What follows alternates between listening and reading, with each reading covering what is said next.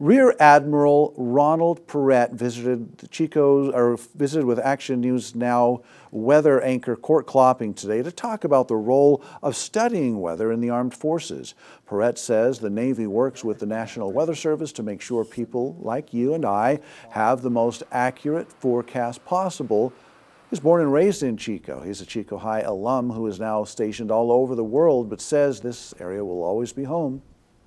You know, really, I became in love with the environmental sciences really growing up in Chico. There's a lot of outdoor activities here, whether growing up and hiking in Bidwell Park, camping in the Sierra foothills, and what it brought to me is, hey, what is going on day to day? How do I plan my day? How do I be prepared, if you will? And so I think for young folks embarking on a career and an interest is really figuring out, what's your passion? What is really drives your interest?